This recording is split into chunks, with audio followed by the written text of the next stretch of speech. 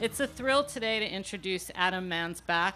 If you only know him as the author of the genius, mega best-selling, not-for-kids picture book, Go the F to Sleep, even though this is an adult content tent, apparently, I could say the name, but I won't. Then you need to get quickly up to speed and realize that he's something of a literary renaissance man who, in addition to writing novels, is proficient in several other genres, including graphic novels, poetry, screenplays. He's widely published in newspapers and literary journals, and he's also written a thriller, which will be out in September. He's here today to read from and discuss his latest novel, Rage is Back, which is set in the graffiti world with an 18-year-old protagonist who's the son of two famous graffiti artists. His book has received great reviews, including one from Ron Charles, with whom he'll be in conversation today. And Ron Charles, as you surely know, is the fiction editor and book critic for the Washington Post. He's the winner of the 2008 National Book Critics Circle Award, and some of you may know him as the Totally Hip book reviewer. And if you don't, go home and look up his videos on YouTube.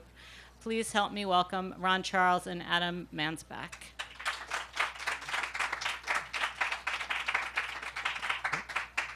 Thank you very much. It's a pleasure to be here, particularly with Adam and the book, which I enjoyed so much. If you can't hear me, just raise your hand and we'll adjust. Adam, as Susan just said, you've written fiction, nonfiction, essays, theater, poetry, which I just learned earlier today. It's been a long time. Yeah. But let's face it, if we're trying to introduce you to someone who doesn't recognize your name, we say that title, Go the Frack to Sleep, and everyone recognizes that. I know you've told the story many, many times, but how did you come up with a book based on a phrase that every parent here has whispered under his breath and turn it into a mega bestseller? Well, I had a 2-year-old daughter at the time. She just turned 5. Incidentally, my daughter knows the book as Go to Sleep. So if you meet my daughter, try to keep the lid on that one for as long as possible. I staggered out of her bedroom one night, bleary-eyed, dazed, after a 2-hour marathon attempt to get her to go the fuck to sleep, and jokingly posted on Facebook, be on the lookout for my forthcoming children's book, Go the Fuck to Sleep. And I had no intention of actually writing any such book. I was just kind of kidding. But as soon as I saw the words, typed out, it sort of occurred to me that I knew what that book would look like and sound like and how it would interact with or, ricochet off of the existing canon of bedtime literature, which in my household anyway, is very effective at getting the parents to go to sleep and does nothing for the children. So, it's sort of, and I continue to make that joke over the next couple of weeks. And then one day I sat down to see if I could do it. And I enjoy working within parameters. And in this case, the challenge was, can I write a 14-stanza book with an A, B, C, B rhyme scheme, and convey an honest narrative about the tribulations. It alludes to Goodnight Moon in some ways, but you had other models in mind? In my mind, it's sort of, in my mind, all of those board books are more or less, they run together. Goodnight Moon is the exception. Goodnight Moon is great. I'm a big Margaret Wise Brown fan. Yes. Some of her lesser-known works are particular favorites of mine. No, I didn't have Goodnight Moon particularly in mind. It was just sort of an amalgam of the spirit and the cutesiness and the cuddly animals that can be found in all of those books, Yes. And how did it go viral? Because that started even before it was published. It did. It started 6 months before it was originally intended to be published. So it's already number 1 weeks before it appears, right? Yeah. How did that happen? It hit number 1 weeks before it was even printed. And I don't want to be overly technical, but it didn't exist, it did not exist in the world. I gave a reading of the book at a museum in Philadelphia in late April of 2011. Okay. Now who comes to a reading like that? The book doesn't exist yet. How do you get people to that reading? Right. Well, I was one performer in what was intended to be a series, a sort of salon of 10-minute performances. So it was a real grab bag. There was a klezmer band. There was a 96-year-old tap dancer who I went on directly afterward. And you never want to follow a 96-year-old, not on the freeway, not on stage. And she was amazing. She got a standing ovation, and she really was 96. She played, she came up with the UB Blake Orchestra. okay? If you're a jazz fan of any kind. UB Blake died in 1980 at the age of like 160, you know? And she didn't really understand she was only supposed to do 10 minutes, so she got her standing ovation and then like sashayed over to the piano player and was like, so for our next number, and they were like, you gotta go. So I came on, I read the book. I had just gotten a finished PDF of the book from my illustrator. Okay. So I left my house thinking that if I could plug my computer in, I'd read Go the Fuck to Sleep, and if not, I'd read Rage is Back, which I was finishing up at the time also. Right. People reacted strongly to it and went home and began pre-ordering the book on Amazon, and the Amazon page had just gone up, and the thing took off and went viral, which led to a lot of media, which led to widespread piracy of the PDF, which we had also sent to booksellers because we were afraid that nobody would stock this book. And one of these booksellers leaked the PDF, meaning no harm, and then it was ricocheting all over the place. And, you know, we were so stupid about it that we were trying to get everybody to stop. You know, we were thinking this would cost us whatever sales were forthcoming. So, you know, I remember noticing that a lot of the traffic was directed toward the Facebook page of a woman in Australia who had posted the entire book as an album. So I wrote to her and I was like, hey, listen, I'm glad you like the book, but, you know, it's not out yet.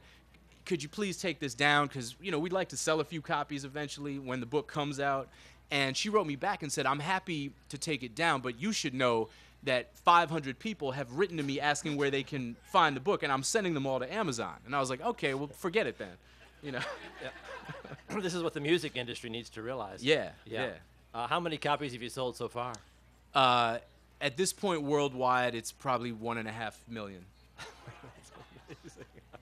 Now, I hear it's going to be a movie. How does that work? What is that? You know, allegedly, it is. Fox 2000 bought the film rights, and a screenwriter has been hired. A script is underway. I don't have too much input on this. I mean, my only plea to them is don't make it the stupidest, crassest possible version of the film. You know, don't make it about a bumbling father who can't get it together and doesn't know what to do with his kid and is basically like a caveman, which is the new sort of fatherhood stereotype that's all over TV these days. Yes. You know, like the guy with the kid and the baby character who's like can't get the beer to his mouth because his baby's head is in the way. You know, like, don't do that is my only plea to them. They said that the movie that they want to emulate in tone is Parenthood, which is a good sign because that's a movie with a lot of heart and soul. It's about sort of an intergenerational family and kids and grandkids and parents and trying to sort of figure out how to come together as a family. So if they do that or anything resembling that, I'll have dodged a bullet. That'd be nice. Now, you've got a radio show that has something to do with fatherhood, right? Yeah, I co-host a show in Berkeley? In Berkeley called Father Figures. And yeah, it's sort of an attempt to have conversations about parenthood that are a little more involved and reflect more about, you know, what it means to be a young parent today than some of what's in the broader discourse. You do that every week? Every week. We can hear that online, too? Yeah.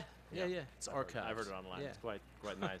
Now, in 2005, you published a novel called Angry Black White Boy, about a suburban white kid who identifies very strongly with black culture. I take it there's some autobiographical impulse behind that book?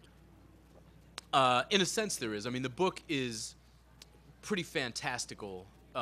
You know, it's a satire.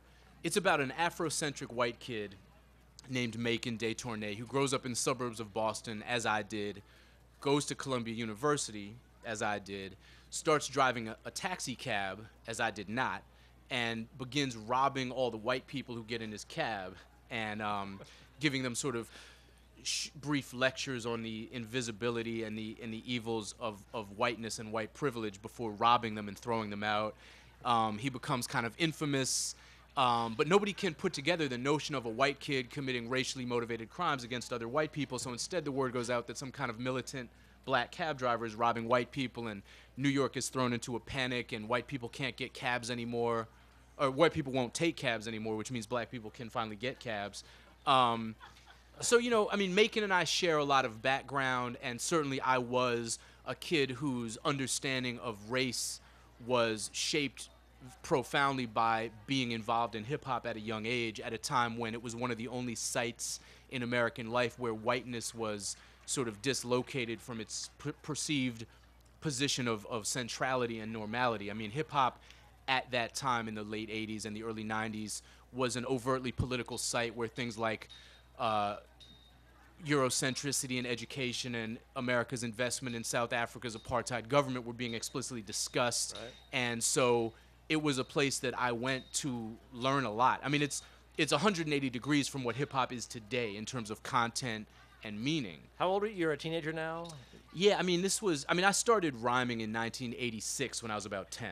You know, Okay. Run DMC, Raising Hell came out, and I was drawn to it, and it kind of went from there. What did your parents think? I mean, you're a nice Jewish guy in Newton, Massachusetts, right? Yeah. What are they thinking about this? Well, you know, they were pretty supportive. I mean, first of all, I should say that by the time I was 13 or 14, I was doing many things that were much more objectionable to them. So hip hop was like, you know, like the lesser of many evils, you know.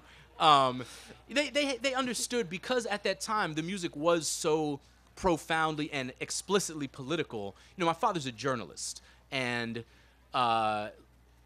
when Chuck D was talking about Joanne Chesimard, I could go to his shelf and figure out who that was. When KRS-One was referencing Elijah Muhammad or Bobby Seale or Stokely Carmichael, I could go to his shelf and figure out who those people were. He took me to see KRS-One lecture at Harvard University in 1989. They understood the connection between the poetry and the politics of it.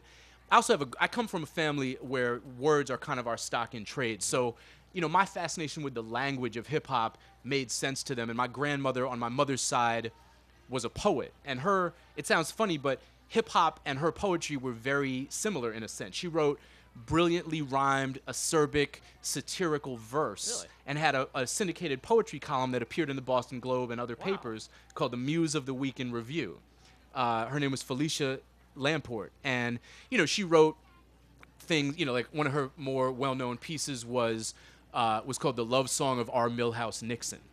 You know, do I dare them to impeach? That kind of thing. So, I mean, That's nice. she did her thing. So, you know, in a way, the notion of speaking truth to power and being politically biting, you know, there was like a through line from my grandmother through Gil Scott-Heron through hip-hop that I understood, and you know, and Bob Dylan and Phil Oakes that my parents could understand and I could explain and we could kind of talk about it. I mean, now, in Boston in 1990, the rap group that was most influential sartorially was a group called X-Clan, and they wore nose rings and big leather hats, and they walked with staffs, and they wore knee-high boots.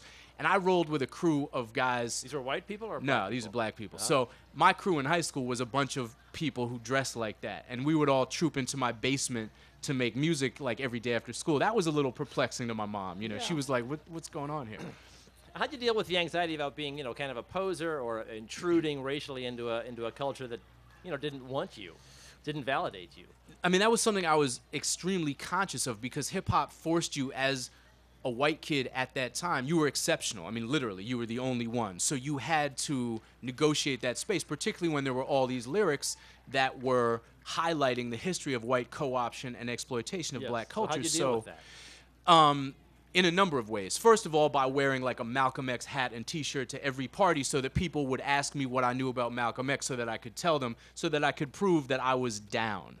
And the sort of pathology of white kids in hip-hop at that time was all about being exceptional, being the one cool white kid who was going to get validated and was always searching for that validation. So that was part of it, was like serially proving that I knew what I was doing and that I deserved to be there. But also, hip-hop at that time was very much participation and skill-based. So if you could prove, then you could exist. And I was an MC and I was good. You know, I could rhyme. So it all ultimately came down to that. But there was this sense always of taking very seriously the privilege of being allowed to participate and not wanting to do anything to jeopardize or violate that. And there was a process of separating the political from the personal because... What do you mean? Well, a dominant ideology in hip-hop at that time was the 5% ideology, the Nation of Gods and Earths, which is an offshoot of the Nation of Islam started by Clarence 13X. And, you know, one of the elements of the doctrine is the notion that the white man is the devil. Okay. So a lot of people that I was friends with subscribed to this, you know, and a lot of rappers used 5%er terminology in their rhymes. People like Rakim, Big Daddy Kane, you know, Brand Nubian, all of these groups that were very significant and important. And it took me a while to figure out how it was that I could be, you know, the white man who's the devil, but also be cool with all these people and spend half my time like crashing on their couches. So you learn to sort of find the fault line between the political and the personal, in the sense that there was this ideology, there was this rubric, but there was also a way through your own actions to perhaps transcend that in a way that was maybe more complicated for you than for anybody else. Right.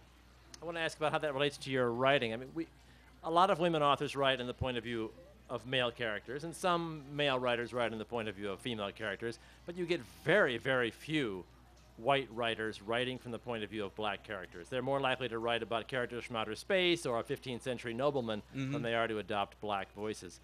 Why that anxiety? I mean, you do it. You've done it. I've done it in a limited kind of way. I mean, the narrator of Angry Black White Boy is a white kid, and in a sense, that's my attempt to remix the American race novel by making it about whiteness, which when you talk about race in America, really we should be talking about whiteness. That's the essential construct that has caused the rest of these problems. Dondi, as you know, is a biracial kid and a kind of mover between different worlds and rages back. I think there's a lot of anxiety because anytime you're moving from the center to the margins in terms of privilege, you want to be very careful. And I think for a lot of white writers, that just results in paralysis or an inability to even attempt it. My feeling is that if you're going to be a male writer writing a female character, a straight character writing a gay character, a white character writing a non-white character, the stakes are just higher. You just have to pull it off convincingly that much more, you know? And I think that a lot of white writers just, first of all, have no lived experience of being in the minority or moving in communities that are not their own.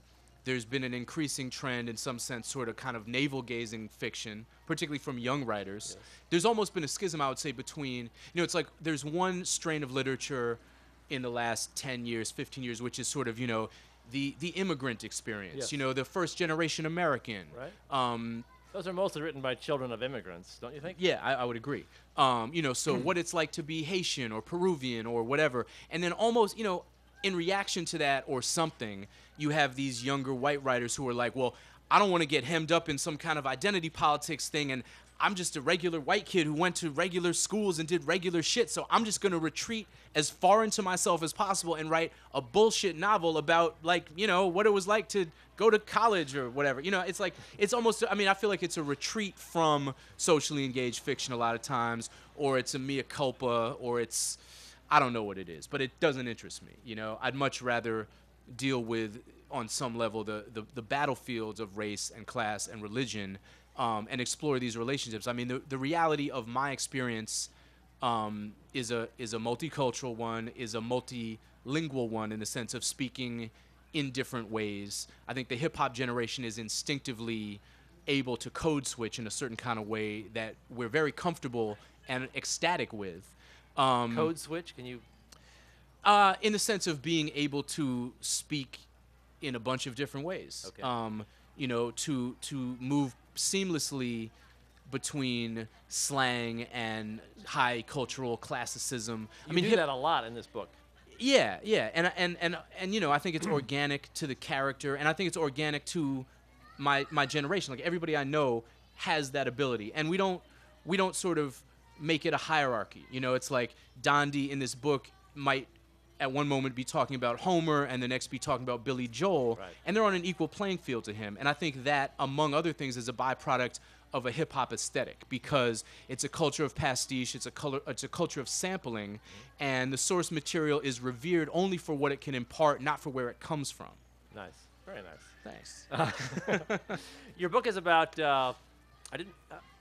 he's expelled from a high school student who's expelled from his ritzy prep school. Yeah. And then kicked out of his house. Yeah. And so he's homeless, and suddenly his dad is back after years away, and he falls in with this crowd of once famous graffiti artists. The book seemed infused with a great deal of nostalgia to me. Talk about that impulse and how you feel about this time. or that time that Dondi looks, a time he really didn't know himself that he's looking back on. Yeah. You know, I mean, I think part of it, I wanted Dondi to be the lens through which this story was seen because he is an inheritor of all of this culture from his parents. He's a Right. second generation graffiti kid, hip hop kid, not because he wants to be, not because he sought it out the way you had to when I was growing up, when it was under the radar. It's just the fluid he lives in, right? Exactly, Yeah. and he has no choice. And in some sense, it's boring to him. It's old man shit. You know, it's like graffiti is what his father did and what his mother did, and that Right. makes it lame and boring. And he's grown up around all of these people who, because of circumstance, are sort of forced to live in the past. Yes. And so there's a nostalgia, but it's a complicated nostalgia because it's forced everybody into a certain kind of stasis. I mean, Dondi is a child of the graffiti movement in New York City in the 70s and 80s when it was this vibrant outlaw art form, and the city of New York fought a $300 million war against the writers. And by writers, I mean 13, 14, 15-year-old kids. And by writers, you mean people spray painting things onto trains and walls. That's what I mean. And interestingly, they've always called themselves writers because the medium ultimately is words. And I think that's what first attracted me to graffiti was the notion that if they're calling themselves writers, then this is literature on some level. So what's the difference between graffiti and vandalism? The Venn diagram of graffiti and vandalism would have a broad intersection middle part.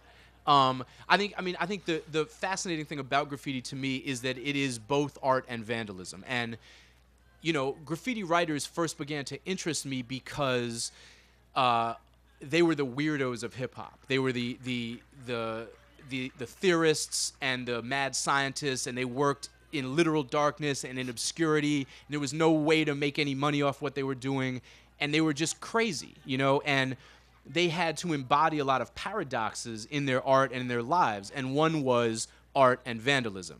And there was no attempt on their part to resolve those two things. They accepted that it was both. The public discourse on graffiti, those things were always butting up against each other. There were overzealous defenses of graffiti and furious attacks on graffiti. You know, Mayor John Lindsay declared war on graffiti in 1972. That's pretty strong language. Yeah. I mean, when what you're really declaring war on is the underage members of your actual city who have been marginalized in various ways and are essentially, you know, crying out for some kind of recognition and attempting to navigate a city that has cut every source of funding for art, music, expression. Schools are crumbling. I mean, these are black and brown kids from the Bronx and Brooklyn who figure out that by writing their names on trains, it will be seen by millions of people a day. That's who gets war declared on them. And there's a lot more at stake than just whether the trains are clean, obviously. But graffiti writers were the weirdos of hip-hop, and they were balancing art and vandalism, fame and anonymity, beautification and destruction. I mean, these are the words they use to describe what they do. And by 1990, the city had finally won the war on graffiti, putting these guys in the odd position of having outlived the thing they created. And that's not, you know, that's a particular kind of position to be in, you know, and it had gone worldwide, and a lot of these guys were famous. Their names were known all over Europe and South America, but their thing, their art, no longer existed. It had been painted over, scraped off. Yeah, thousands. But by now there was some sort of critical context to discuss graffiti, whereas there wasn't when they were doing it, right? Well, I mean, within the community of graffiti writers, there was always a critical context. I mean, and that was always the primary audience. You know, like graffiti writers essentially always wrote for other graffiti writers. Really? Oh yeah.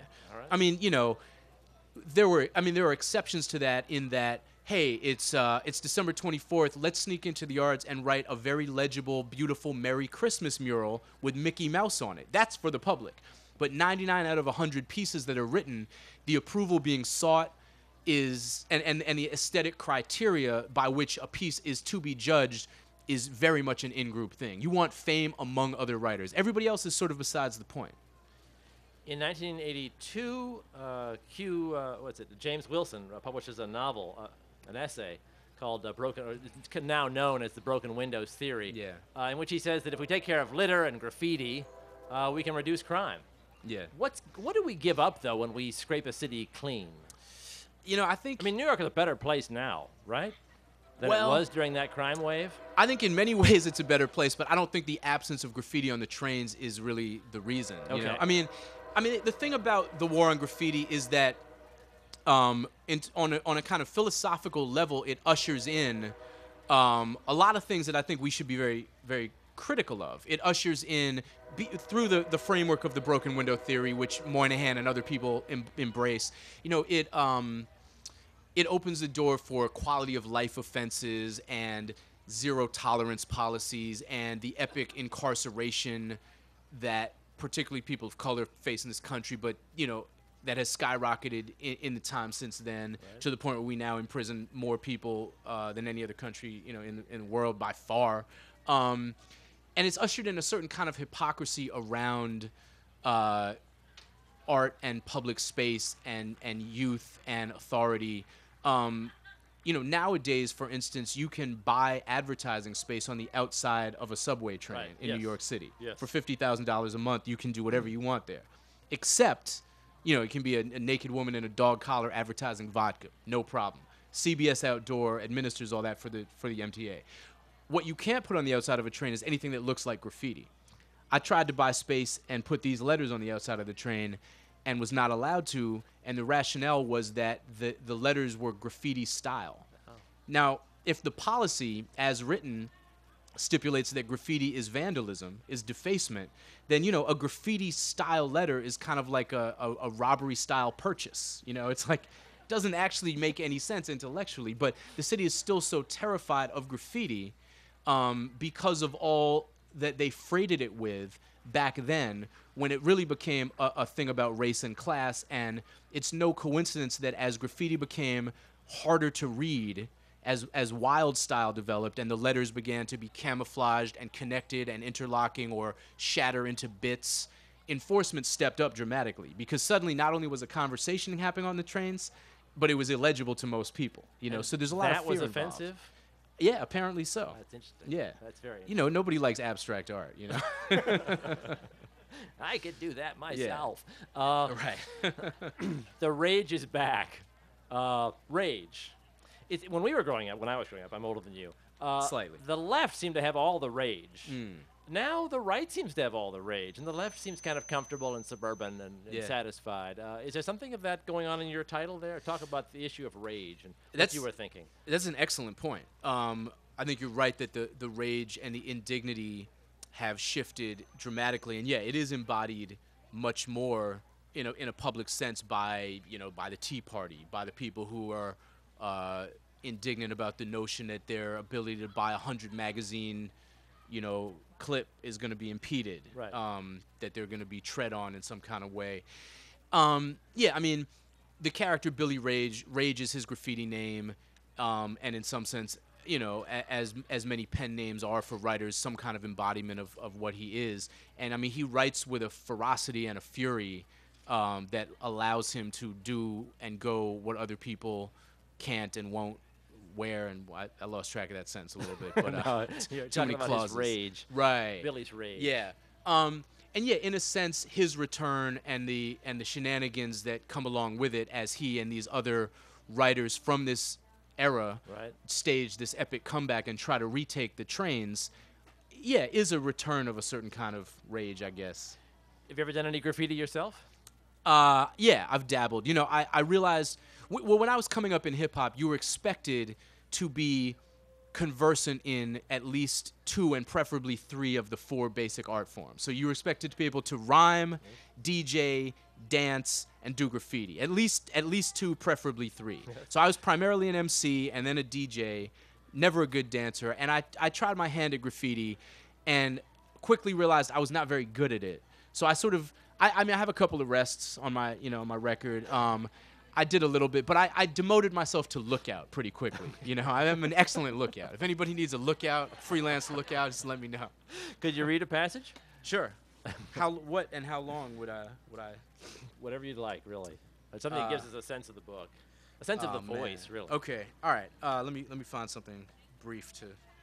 So Dondi, the 18-year-old narrator, has been expelled from his school, which he refers to throughout the book only as Whoop-de-Woo Ivy League Weezer Common Academy. and his mother has thrown him out of their apartment, so he's sort of couch surfing. And this is early in the book when he is discussing his next destination, which he's going to reach by traveling up a staircase, which, if you walk all 15 flights of stairs, catapults you 24 hours into the future, which he realizes is kind of a difficult sell for the reader. And he's a narrator who's very, like, self-aware in terms of the fact that he's writing a book, and also is very aware of the fact that he doesn't really know how to write a book. So this is him sort of easing us toward this discussion of this staircase. He's just sort of told the reader, all right, well, all right. Yeah. So he's talking about the building. Your boy here, I figured out as much as I needed to know and then left it alone. I'm crap at science to begin with, so if there's some monumental discovery about wormholes and the rending of space-time to be made, I'm not going to be the guy who makes it. Nor am I foolish enough to run my mouth and blow my own spot. End up getting my foot run over by Stephen Hawking's wheelchair or some shit. Sorry, I don't mean to be mysterious. The deal is this. If you enter the stairwell of this building at lobby level and walk all 14 flights of stairs, which nobody would since there's a very nice elevator tricked out with mirrors and wood paneling and it always seems to be idling right there, doors open no less, you emerge on the top floor having traveled exactly 24 hours into the future. And no, smart guy, you can't walk down and go back. That would be hot, obviously. You could make a fortune like the dude in Back to the Future Part 2. It was the first thing I tried. I'm going to say this once, and then I promise I won't come back to it.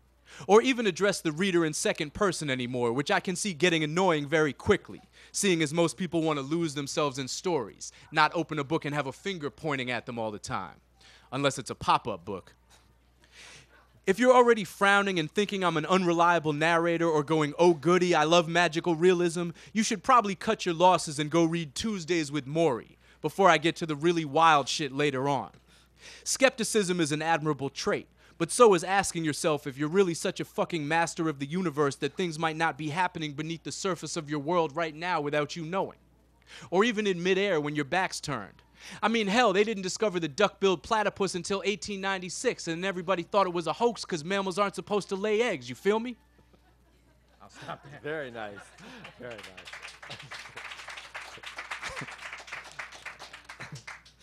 That character is a charming narrator, really funny and smart and very, very sympathetic. I had a good time writing him. It shows. It's a very enjoyable book to read. Your next book is a horror thriller. I couldn't get information about it. Some sort of political allegory, too, it seems like to me. Maybe. I don't know. It's already out, right? No, it comes out in September. It's already submitted. It's done. You're done. I'm surprised you don't have a copy already. It's probably in the book room. Speak to somebody about that. Something about immigration? Well, I mean, it's a supernatural thriller. It's called The Dead Run. And, as I was saying earlier, like, I really enjoy getting to know different genres and trying to figure out what the rules and the parameters of them are. Okay. My first love in terms of writing and words was hip-hop, and there are no stricter parameters than writing a rhyme that has to be in 4/4 and work over a 92 beat per minute beat and, do all these things. So when I was presented with the opportunity to write a thriller, I was sort of fascinated with the notion of learning a new set of rules. How do these things work? 4 interchanging points of view and moving the plot relentlessly forward and ending every chapter on a cliffhanger and that kind of stuff. And, really seeing how much I could get away with. Do you mock those conventions in the book the way you do in this book? No, not totally not straight. as such. I mean, it's got. I mean, my approach on a deeper level to writing a thriller is that the whole thing should sound like it's being spoken in voiceover by Bruce Willis.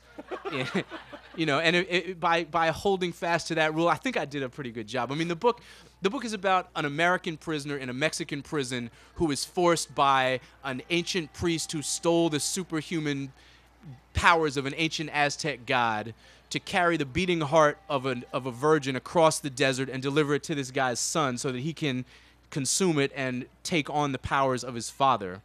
Meanwhile, there are all of these girls buried in the desert who've had this heart removed from them, who sense the presence of the heart and come to life and try to seize it back. And then there's the prisoner's daughter has been kidnapped by the same cult that he's taking the heart to, and there's a sheriff and a psychologist who are on the hunt, and it's fucking insane. I mean, it's ridiculous, you know. But I mean, it was a lot of fun to write, and I think I don't know. I think it's good. It was fun to take a stab at so to speak, at a book like that. Yeah. Now, some people here have manuscripts in their drawer, collecting dust. Can you tell us about a project that you did that just did not work out? I mean, here you are, a successful author. It would help to hear that not everything you do is a bestseller. I mean, very few things that I do are bestsellers. In fact, almost nothing that I've ever done is a bestseller. Yeah, I mean, you know, I'm always juggling projects, and at any given time, there are a couple that may never see the light of day. I mean, you know, particularly as I move into the world of screenwriting and television writing, you know, those industries are so bizarre that they make publishing look slightly less bizarre. So, I mean, you know, when Go the Fuck to Sleep came out, and we ended up publishing it much earlier, we got it out in time for Father's Day of 2011.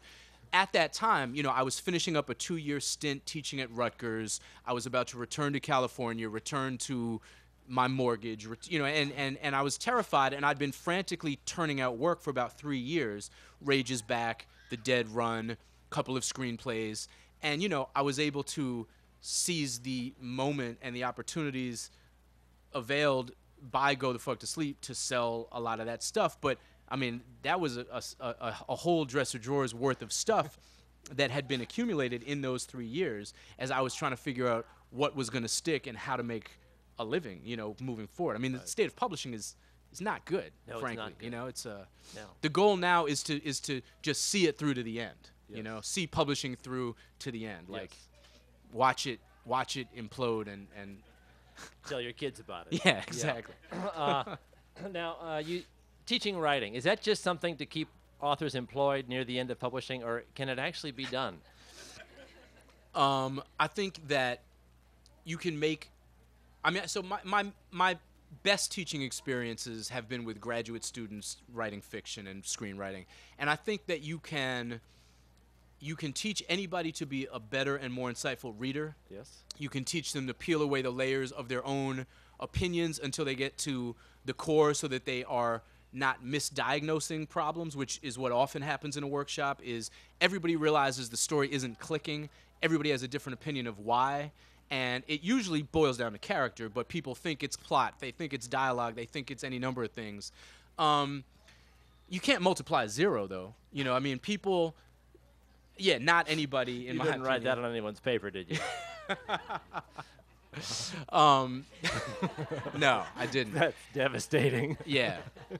It needs to be said sometimes, but I'm not going to be the guy who says it. I think you can certainly make people better writers. You can give them a lot of craft and technique and make them think about things that they might not otherwise. I got through my entire program. I went to an MFA program, and I emerged from it not really understanding that there was a thing called point of view. Like, I had to learn that later in the streets. You know what I mean? Like, yes. So I mean, I wanted to impart basic concepts and structural building blocks and make people read and make people think in a certain kind of way and build a certain kind of classroom atmosphere that was conducive to camaraderie and companionship and support and all of those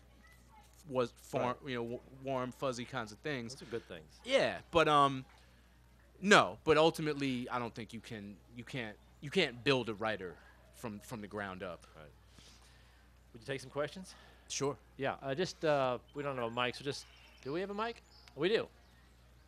We'll just wait for it. Stand up and ask anything you'd like. I think. Within reason. Within reason. Yeah.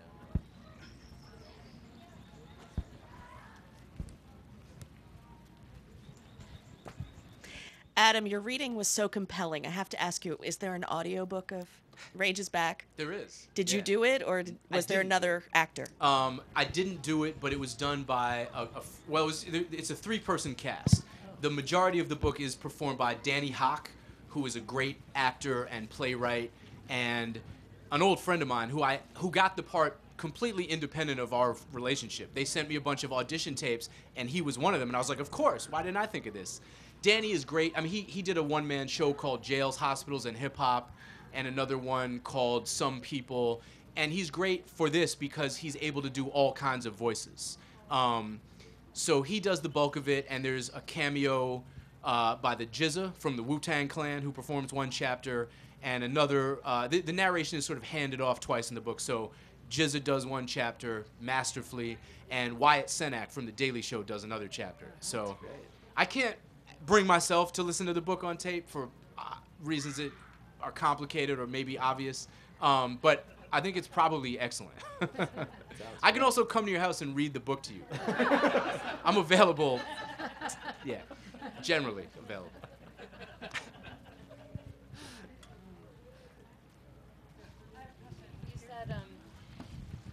You said you've been looking at different formats to see what would stick from your drawer. And now that things are sticking, are you wanting to go in a certain direction? Like, I'd really only want to do screenplays, or, have you made up your mind about that? I mean, no. I mean, the beauty of having the kind of space that I have right now, and being able to pick and choose projects, is that I can sort of do them all. I can keep writing literary fiction. I can do the screenplay thing. I mean, the things that at the moment are holding my attention most are sort of widely diverse. I've got a couple of TV projects. I just pitched a show last week with a childhood friend of mine, a writer and film director named Andrew Bajowski. We have a thing we're trying to put together. I'll give you the 2-word pitch. You guys ready for the 2-word pitch? The falling down an elevator shaft pitch. Super bad lieutenant. And I'm out. Thank you. That's the show that we're trying to do right now. I'm writing a young adult book with Alan Zweibel, who's a very funny guy, one of the original writers of Saturday Night Live, who I met at a book festival a couple of months ago, and we started talking, and now we're writing a book featuring time travel and Ben Franklin. Yeah. Very nice. I went to the Sundance Screenwriters Lab with a project last year, so I'm trying to make that happen as a feature film. I have the thriller coming out. So, no, I mean, the nice thing about where I'm at right now is that I can kind of like spread out and keep all of these projects on different burners and try to keep anything from boiling over or going cold, if that makes any sense as a metaphor, which it doesn't. That is sort of the life of the writer nowadays, isn't it? It kind of has to be, yeah. I mean, most of my friends who are writers, and most of my friends are writers because I need people to drink coffee with at like 2 p.m., are trying to figure out how to make a living as it becomes less and less feasible to just write novels and publish them and get advances. Everybody's looking to teach or to do TV or to do movies. It's a pretty fraught time as these things go.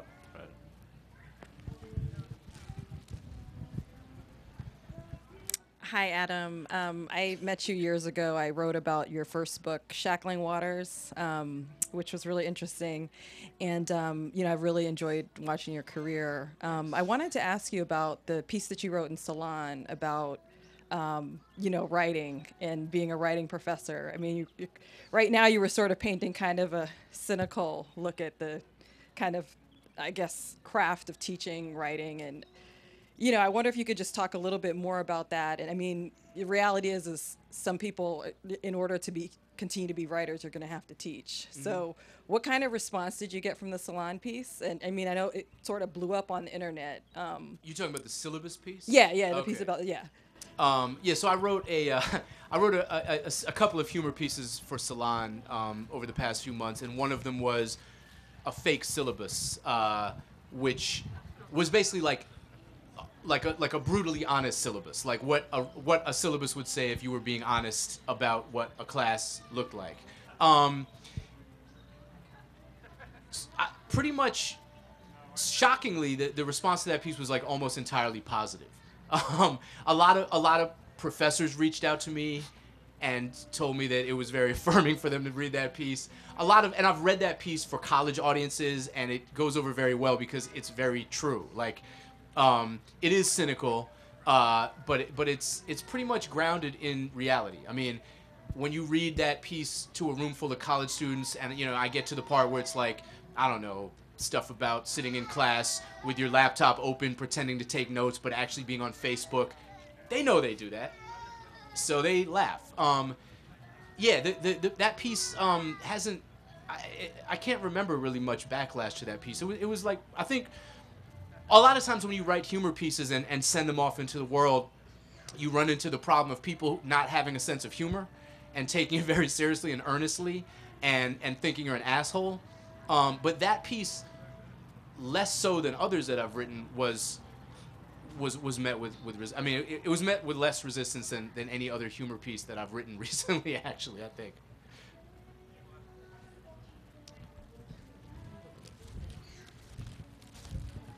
There's also a very funny piece you wrote for Salon about the trial of doing book readings, which you mustn't miss. That's exactly what I was going to ask about. So I figure you're alluding to that. You want to talk about the reaction you got to the book tour humor piece you wrote for Salon?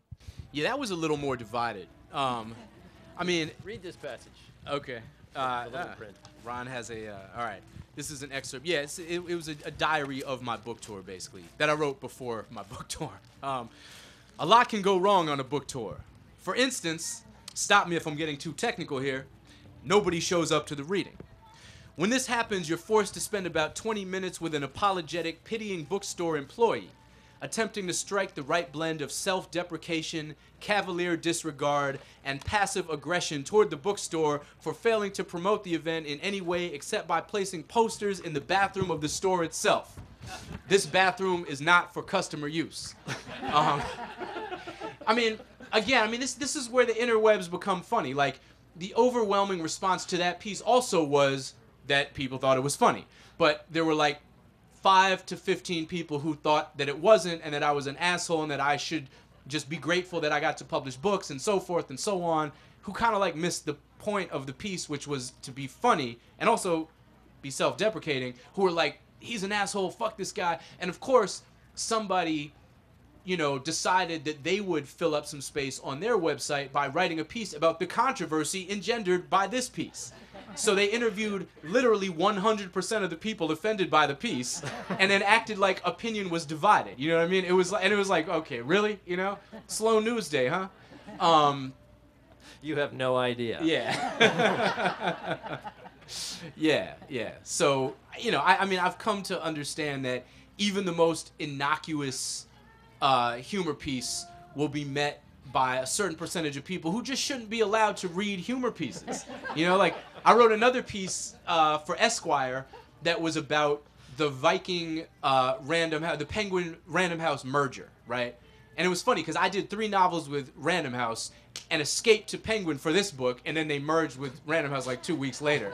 So the conceit of that piece was that I was revealing the fall, you know, 2014 Penguin Random House list, and it was a mashup of all Random House meets Penguin titles. You know, like you know, Who Moved My Cheese as I Lay Dying and stuff like that. You know, like you know, but like somehow people managed to be offended by that. You know, like, I don't even really understand why. Incidentally, the reason that publishing is so messed up right now is that you can see it in the Penguin Random House merger, right? Like, there are several possible names for that new company. Random Penguin. Penguin House. What do they go with? The least interesting of all possible alternatives. Like, this is what got you guys into this mess to begin with. You could have been Random Penguin. That would have been a good look, you know? Like, come on, you know? Anything else? This has been great fun. Thank you very much. Thank you. Really appreciate it.